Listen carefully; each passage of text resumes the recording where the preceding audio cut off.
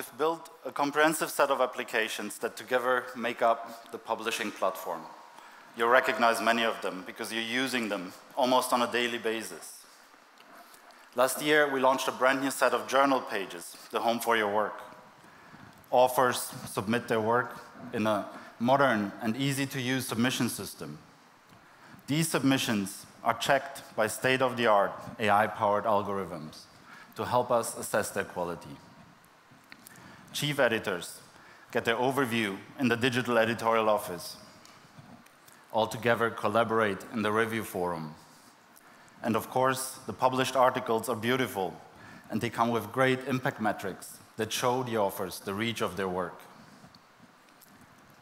So we've invested into technology since the very beginning, and I loved it that Camilla showed this picture of her and Henry in San Diego when they launched it, because already back then, they knew how important technology would be. And because of this foresight, it is today a key pillar that allows us to do quality at scale. And at Frontiers, technology empowers humans. That is very important. Every time we design something, we put the human in the driver's seat. So to use this analogy, we're not aiming to build a self-driving car, but instead, we want to make sure that the driver has the best contextual awareness and that we augment their skills so that they can drive better. So together with you, we have a process that works to safeguard quality. And we're designing our technology to really wrap around it and to help us do quality control at every stage.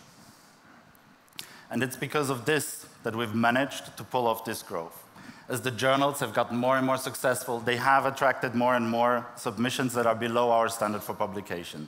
And what you see here is that while the submissions have grown tremendously, the rejections have grown even steeper.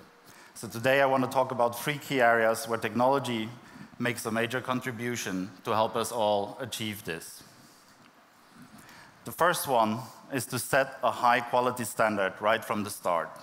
Every manuscript comes into the desk review stage, and our aim here is to weed out the substandard ones so that you can focus on making the good even better.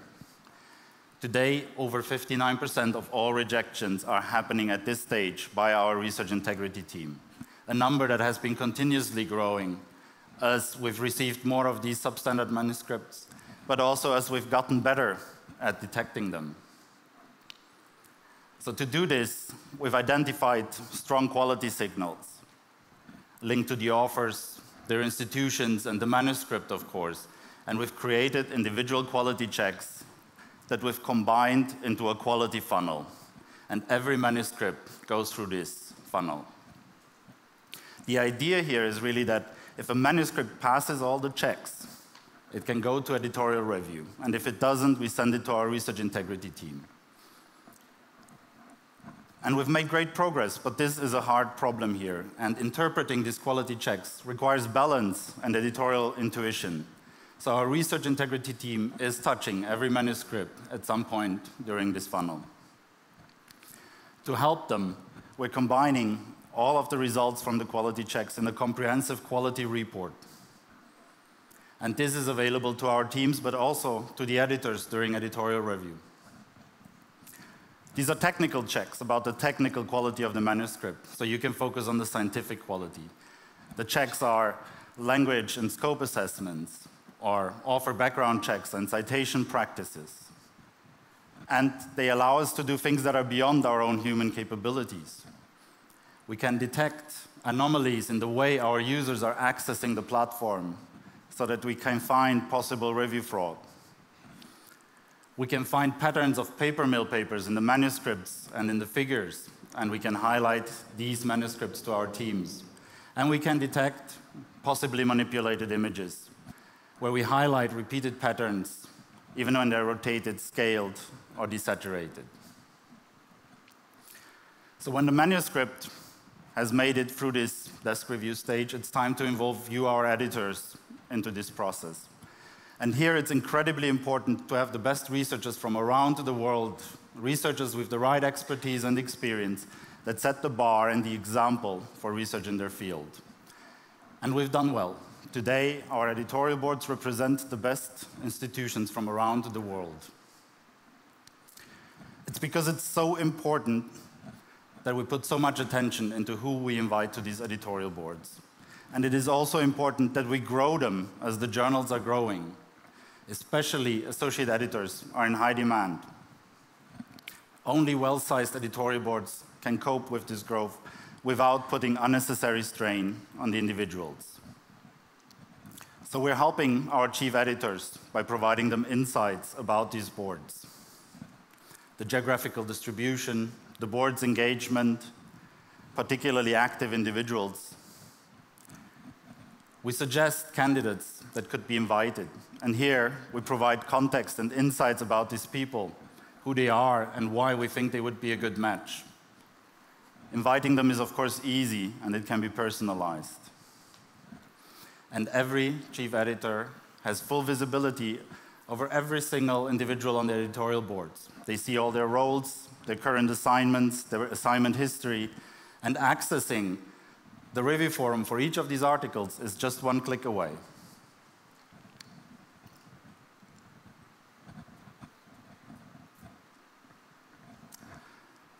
So we have now this great editorial boards. And what they really need as a next step is great tools so that they can get the job done effectively. Let me show you with the example of finding reviewers, one of the most challenging tasks throughout this process. So when handling a manuscript, we support our reviewers in various ways. Of course, it's easy to invite someone you know by putting in their name and their email address. But we also kickstart them by scheduling invitations to the best and most relevant reviewers from the editorial boards. And here they are in the driver's seat. They see who will be invited and when. They see who these people are and why we've suggested them. And it's easy to invite them right away or remove them from this list. Besides this, we also suggest the most relevant reviewers beyond our editorial boards. And also here, we provide insights and context into why we're suggesting them so that the editor can make the best decision. And these suggestions are important and relevant. Because this challenge is huge for everybody. When we looked for benchmarking data, the best we found was the State of Peer Review report from 2018 by Publons of Clarivate Analytics. Here, they surveyed 11,000 researchers, asking them why they're declining reviewer invitations. And 71% of them said they do this because they're out of their area of expertise. So when an editor at Frontiers invites someone with the name and the email address, so these are people they know, or at least they've done some research behind them, and they really want them. 18% of the people that decline these invitations do this because they think it's not in their area of expertise. So this is our benchmark. And when the editor invites someone from the suggestions beyond the editorial boards, I'm happy to share that also here, only 17% of the people declining do this because it's not in the area of expertise. So we've made great progress here, but we won't stop. We will continue to invest into better data, better algorithms, and better explainability so that the editors can make the best choice. So these are the 3 key areas I wanted to talk about. But there is a different perspective that I think that is really important to share, and that is about how we actually built this platform. Because it wouldn't be possible without such an engaged community as ours. Last year, we've received over 180,000 individual feedback items through personal conversations at events, for instance, like this, through surveys, through our website, by email, and they're mostly very positive, but they have great insights about things we could improve. So let me show you what we do with this feedback. We have an entire team that is processing them into pain points and opportunities. And we attach these to what we call user journey maps. These are maps that are describing our users' experience with us. They describe what is happening, how well every stage works, and how happy the users are at every touch point. So here we attach these pain points and these opportunities, and these maps are used by our publishing and by our tech teams to improve our processes and our platform. And when we design something new,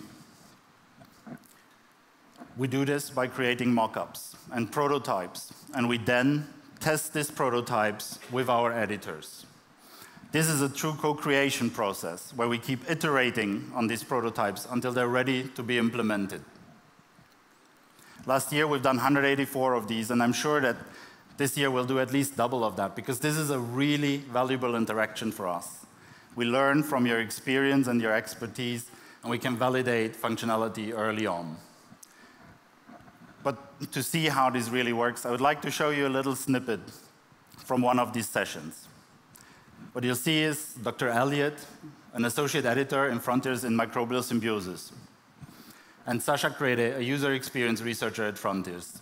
Sasha has created a prototype of an improved review invitation scheduler and has asked Dr. Elliott to try it out. Okay, so it's going to invite people automatically. That's useful. Okay, so I've made a queue and then I can invite them. Good, and I've already invited one person. The person suggested by the author, what I usually will do is have a look at these, make sure that, I'll often will invite them. But let's have a look at this person. Suggested by author. Okay. It might be nice if there are reasons why they've suggested it. I know some journals do it. I don't think we do it here.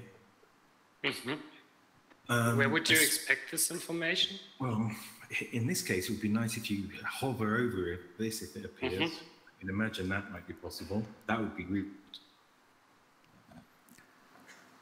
So thank you to Dr. Elliott for letting us share this. This has been a tiny snippet now of a 1-hour conversation. But even in this 50 seconds, we've already learned a lot, and it is going to help us build a better experience for all of you. For those here in Montreux, we do have a user testing booth in the main hall just up the stairs. I would like to invite you to join and experience it for yourself. And for those of you who are joining us online, we will be sharing information how you can join this program and participate. It's really a great opportunity to improve the experience for all your community. So to summarize, we really design our technology around this process to safeguard quality, so that we can do quality control at every stage. We genuinely believe this is the only way how you can do quality at scale. And we're designing it together with you and for you. Thank you.